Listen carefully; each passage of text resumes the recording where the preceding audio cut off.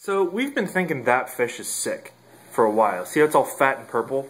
It's not good, right? The fish looks real sick. I don't know if you can see it there. Looks real sick, right? Turns out not so much. Now let's see if we can find, can you find one? No, I can't find them. They were hiding. I was thinking maybe they went to get food or something. Hang on, sorry. You'll see why this is so difficult to catch. See there, he's working on it. Oh yeah, okay, real hard to see, but see right down there by the heater? See the little guys? Pregnant. We have baby fish. See them down there? There's two little tiny guys.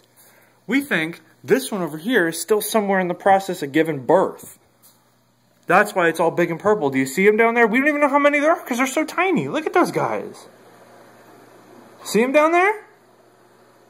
Little tiny guys? They're little mini versions of that guy. This is an exciting development. I think that there's still something going on with that one. I thought it was sick and was going to get, die or something, but nope, little babies.